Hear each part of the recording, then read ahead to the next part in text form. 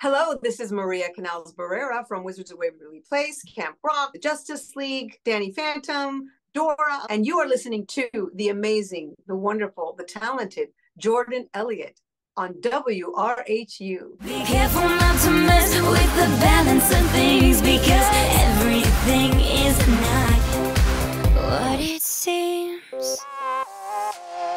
88.7 FM Radio Hofstra University. My name is Jordan Elliott, and today I'm sitting with an award-winning actress featured in numerous animated and television projects, probably best known for her role as Teresa Russo on Disney Channel's Wizards of Waverly Place, Maria Canals-Barrera. Maria, how are you doing today? I'm great. Thank you so much. It's a pleasure to be here. I love college radio. I'm very excited to be sitting with you, not only because I'm a huge fan, but also I love meeting people named Maria.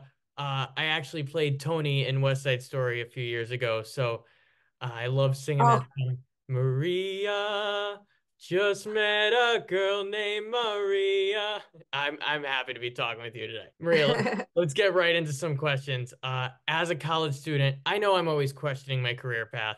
Did you always know you wanted to be an actress, or did you have a moment that made you want to pursue acting? I think I always wanted to be an actress, but I hadn't really fully formed the thought into words as a real career until I was in high school. It seemed like this weird fantasy to be an actor, a TV star. It seemed like this unattainable thing, not a job. So I think when I was a senior in high school and I was about to go to the University of Miami, and an actress, a real professional working actress, told me I should audition for the scholarship.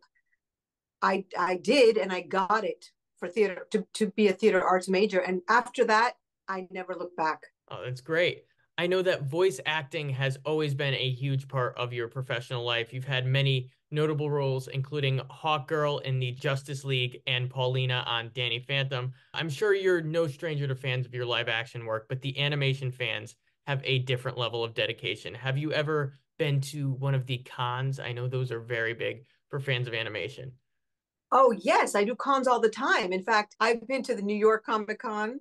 We've done the Denver Comic Con, Savannah, and I just got booked for the Dublin Comic Con in Ireland, and I'm over the moon about that one too, because I haven't been to Ireland. Anyway, so yeah, I love meeting the fans at these Comic Cons. Like you said, it's a special experience. They're very devoted. They remember so much. They asked me about, episode 5 of the Justice League season 2, when Hawkgirl went to Thanagar and betrayed the League, and they have such specific questions. I love it. I love that I get to be a part of something that was so well done by the brilliant writers and animators, that I got to be a part of that, where it makes such a difference and has such longevity for so many fans. I love the Comic-Con experience. It's a great experience. I've been to my fair share of cons. Speaking of dedicated fan bases, I was really excited to see that you just started a brand new animated project as Abuela on the brand new Dora the Explorer on Paramount Plus. Tell me a little bit about how you're breathing new life into this beloved show and this beloved character of Abuela. Well, I love this show because it is so pure and beautiful and innocent. And there is a smaller and smaller window where kids can see and hear and use their imagination without any negativity, any strife, any outside agendas. It's just about fantasy and childhood and friendship. She's bilingual to boot. She's an iconic Latina heroine, and getting to play her grandmother, I love the way the grandmother character is portrayed, beautifully animated and written. She gets to be a traditional grandmother, and that I cook, I sing, I dance, but I'm also an explorer. That's where Dora gets it from. So the grandma, is climbing mountains and in the rainforest, and always telling stories about her adventures, her past adventures and her current adventures. So she really is a limitless character. She gets to be everything. So you see who Dora took after. It's really terrific. I'm loving it. I'm loving this show. I hope all of the viewers and listeners at home check it out. We all grew up with Dora. We need a little bit of our childhood back right now. Exactly. It's not just for preschoolers. Tap into your childhood. That's actually a very healthy thing to do. 88.7 FM Radio Hofstra University. If you are just tuning in, my name is Jordan Elliott. We are sitting down with Maria Canals-Barrera. Before we get into Wizards of Waverly Place, I have to mention Camp Rock. That was also very huge for kids my age. Demi Lovato, the Jonas Brothers, so many huge stars in that movie. Do you have any memories from the set that you could share? My kids, my two daughters were very little, so they came with me. And I remember my older daughter, she's 20 now, but she was little and she's a singer as well. And I remember I let Demi hear it on the set. Demi was laying in the grass and I had her hear Bridget singing, and she was like, her reaction was like a physical reaction because Bridget has such strong, powerful lungs, just like Demi. And she was so impressed and she was so encouraging. And also I remember on set, it was Nick Jonas who told me, oh, Bridge should sing, the famous song from Annie, from the musical Annie, Tomorrow. And she should sing Tomorrow. She should sing Cosette from Les Mis. She should sing, like he was giving her songs to work on. Like they were so generous, these incredibly talented people themselves, concerning my own daughter's talents. And look, now she's a singer too. And they're just lovely young people back then as well. Demi's always been such a light. She's been through so much and she's strong and just phenomenally talented. And the Joe Bros were so sweet to me, to all the other actors on set. The music was so great and people just have such an affection for Camp Rock. And it was a wonderful experience. I have a lot of great memories. Yeah, Camp Rock, it was such a movement. Another great Disney Channel movement, of course, Wizards of Waverly Place. I was so excited to see that you guys are coming back. The Russo family is back. What can you tell us about that? Is the sub shop coming back? Will you be spoiling your grandchildren on the show and letting them use magic to fold laundry? Like, what can we expect out of this reboot? The family has been invited back. And so, yes, I will be coming back as the grandma. And of course, I'm going to spoil them. And of course, I'm going to have opinions about how my grandchildren are being raised. I'm looking forward to that. I got to see a run through of a producer's run through of the pilot. And, it's about David Henry's character, Justin, and his wife and his two sons. And he's like over the magic thing. It has caused him so many problems. And he went through some experiences that weren't so great. And he decides that he wants nothing to do with magic. And he is like I think he's like a middle school vice principal. And he has a normal life with a normal, beautiful wife and two normal, beautiful boys. And, Selena is guest starring in the pilot. And she'll be recurring, I heard.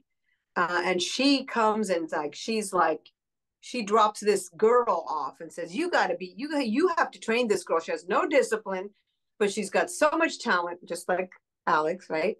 And he's in this dilemma where he wanted to leave magic behind, but he's the only person that could really understand and train this young girl. So he ends up taking her in. So it's kind of like the family all over again, but now he's the dad. And he has to accept and embrace his wizard powers to properly train this young girl. And his sons have to find out about his past. And it's really so well written. The young actors are terrific. Just like with our show, I have to say, being an adult on a quote unquote kids show, when the kids are really, really good, like our kids, like Selena, talented, my goodness, from the get-go, David Henry, Jake Austen, Jennifer Stone, they were so talented and so good at what they did that it put the adults at ease. Hey, I'm the parents on this kids show, and it's fantastic because these kids are amazing. Plus, our roles were wonderful. We weren't just thankless parents. We got to do a lot of fun things. We were under spells. So I saw it happening again when I got to see the run through of the new show, how talented these young kids are. And I think the fans are going to love it.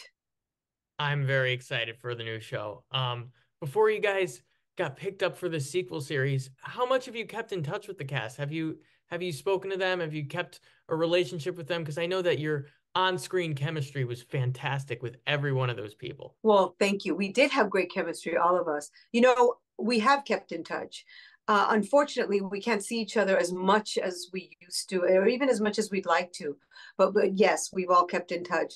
And it was fun to do the Wizard podcast with Jennifer and David. And of course, David Henry I've seen more of because he directed a little project that he cast me in, and my husband. I'd love to see them even more. And I'm excited that with this pilot sequel, there'll be that opportunity to see more of them. You know, I saw Selena perform in concert. She was amazing. I got to see her, of course, when I visited the set, and she's another powerhouse, another survivor. You know, she's been through a lot herself with her health, and I'm just so proud of all the young people that are now, I can't believe, in their 30s, but I love them.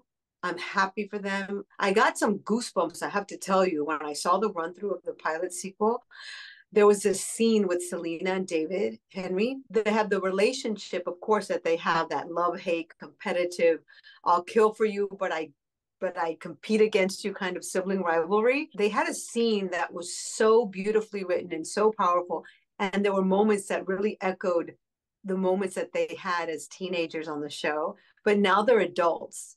And for me as a mom, a real mom with real adult children now, 18 and 20, that gave me, I really got emotional, not just as seeing them through my mind's eye as Teresa, but as Maria. And I think the fans are going to love it because they have that affection for the show because they grew up with it and because it was so well done. And it was very realistic. There were a lot of realistic moments that I realized later in my life when my little ones became tweens and teens that I saw prematurely on our show. I'm so excited. Wizards of Waverly Place is returning. Dora is streaming now on Paramount Plus. Maria Canals-Barrera, thank you so much for joining me today. Is there anything else you want to leave the students at Hofstra? Find the truth in everything that you're dealing with, whether it's your personal life, your school life, your future, your goals, and go where that truth takes you, whether it's popular or unpopular. You cannot go wrong. Focus on what it is that you love and what is true, and pursue your dreams, and don't be afraid because everything is hard. So you may as well give what you want and what is good and what you're naturally skilled at, your all, and never give up if you know you have something to offer because you are unique and special and there's no one like you. So never give up if you know you have something to give and you have a passion to give it. Maria, that was very inspiring. Thank you so much. 88.7 FM Radio Hofstra University. My name is Jordan Elliott. Thank you for listening. Maria, go Hofstra!